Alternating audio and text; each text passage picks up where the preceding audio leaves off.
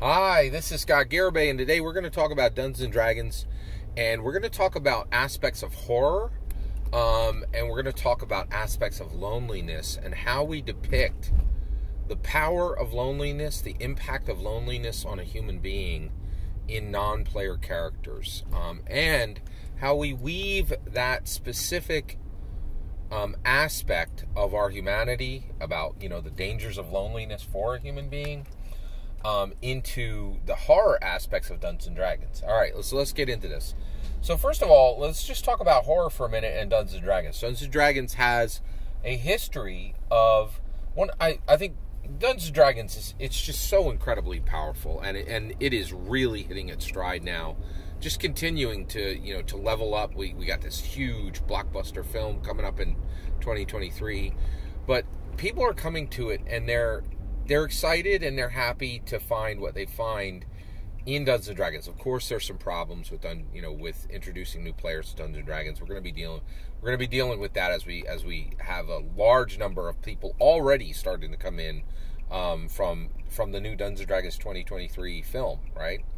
But one of the things that I think why Dungeons and Dragons continues to just absolutely destroy its competition is this aspect of it.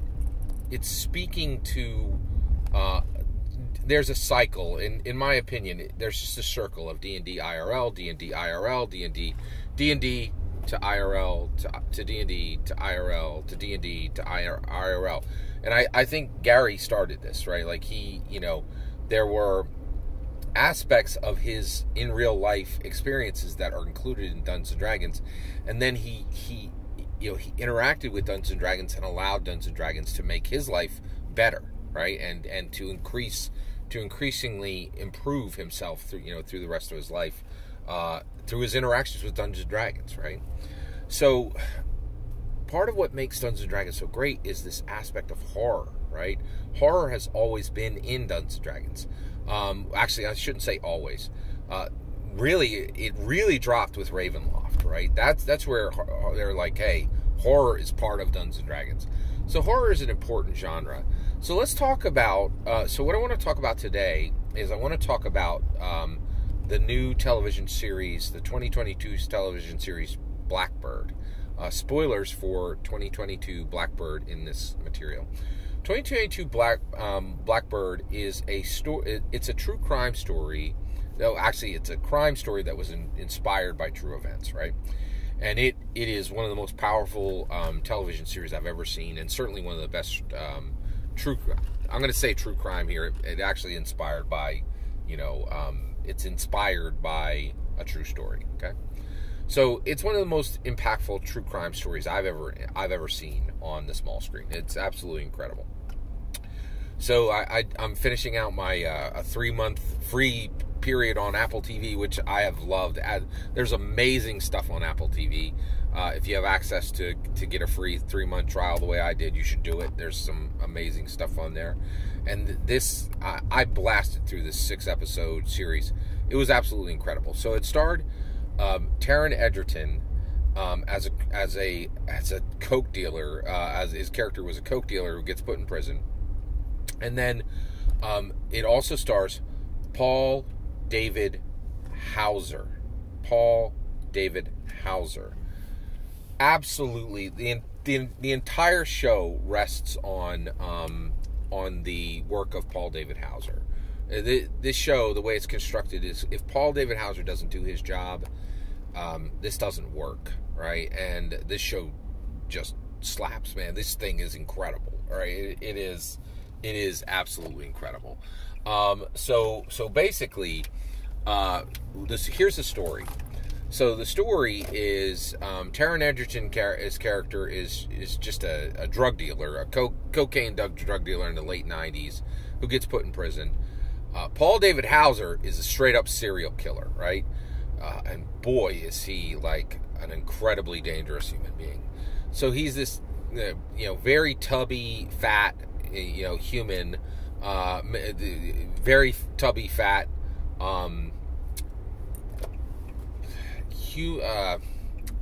male, right? Who is cis male, who very much wants a relationship with a woman, right? But just the entire construct of his life. So basically, his father was a gravedigger, right? And so his father, when Paul David Hauser's character, the serial killer, this Deep South serial killer, basically his father was a gravedigger and would wake him up at 10 in the wake him up when he was 10 years old and started this, and would drag him out in like at 2 a.m. and have him dig graves for 4 hours and do half of his work, right? And then take him home before the day started and start the day, with half his work done by his son. So this is a 10-year-old who you're having dig graves, like literally put dirt over a dead body, right? And his dad would have him open up the caskets and deal directly with the bodies to steal their rings and all the stuff, that was on them, right? His dad was a grave robber and a grave digger, right? And so the first thing is this Paul David Hauser's character, he's completely broken by his father. He just is put in this horrific space where no 10-year-old should have to ever touch a dead body. That's outlandishly cruel, right? And so you have this situation where he really cannot. So this guy is broken from the start, right? And then, in addition to that, he then becomes a janitor, right? So this serial killer, he desperately wants to just have a girlfriend, and this is the part that I just. This is the whole reason I'm doing this video, right? There's a part where Taron Egerton is talking to this guy. And Taron Egerton's character is sent into prison. So the story is amazing. So basically, Paul David Hauser's character, the serial killer, he kills 14 women, right? 14 women, and buries their bodies, right? And he does an insanely good job of burying their bodies because he was a gravedigger and he's a janitor, right? So he knows how to get rid of stuff, right? So they catch him for one of these murders, but they can't find any of the graves, right? And he has a 2-month period before his case comes up, and they don't have the evidence they need to hold him, right? And they think that he's going to get released once his case goes up, right? So the FBI sends in a prisoner, the cocaine dealer, who's played by Taron Egerton, to get the serial killer to admit just one location for one of the graves, right? Now, in the end, the serial killer shows, so the cocaine dealer befriends him, and the serial killer literally shows him a map of all the graves, right? And that's how and then the cocaine dealer's 10-year sentence is commuted, right? And he's let free, right? Just because, and then the serial killer is kept in prison for the rest of his life, right? Incredible story, right? But what really blew me away was there's a part where Paul David Hauser is talking. So the serial killer is talking to the cocaine dealer, and he says, he says, I see all these people, right? I see all these guys, and they get to the point where they have a woman who wants to spend time with them together, wants to spend time together, and they go to movies together, and they eat pizza together. And the way Paul David Hauser delivers this line, he's a serial killer, right? But you're like, he's just a human who is trying to connect with someone else, right? And he never was able to connect because every woman he came across was like, there's something deeply wrong with this person. And so he was alone, and he was always alone. And he never had a single person in his life who really looked out for him and cared for him, right? And it made him into an absolutely horrific monster worse than anything you will find in the monster manual, right? And so as we move forward with Dungeons and Dragons and we're crafting these horror stories, right?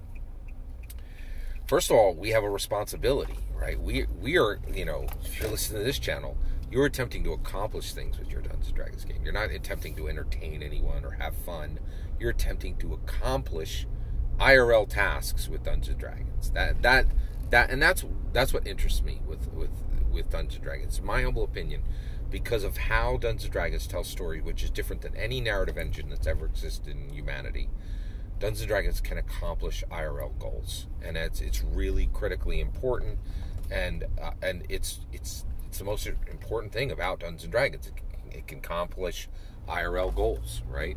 And in my humble opinion, and so because of that, we don't have the time to rewatch, you know, silly stuff. We don't have the time to watch, you know, reality TV show. We need to watch the best narrative stories there are, and then stand on those narrative creators' shoulders and leap up, right? You know, to grab, you know, ladders that are in the sky, you know, so that we are looking to pull narrative way up. I believe that's exactly what Gary Gygax did.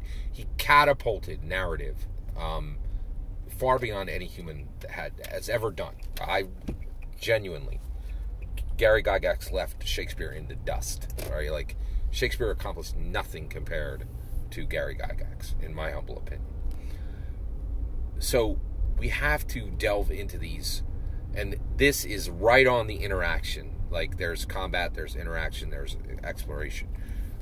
Nothing you're going to watch is going to be more powerful on understanding interaction in the horror genre in Dungeons & Dragons than Blackbird.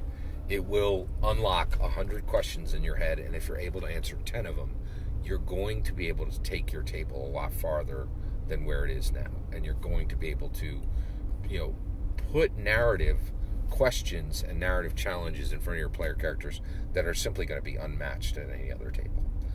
If you're a dungeon master, watch and you're over the age of 18, watch Blackbird. It's incredible. Little warning, it is terrifying and deeply sad, right? But if you're crafting horror stories in Dungeons & Dragons, this is the gold source, right? Like, this is, you know, when it comes to interaction, you've got to see this thing. All that's my opinion. I'd love to hear your thoughts. Let me know in the comments below. Please consider liking and subscribing. Take care.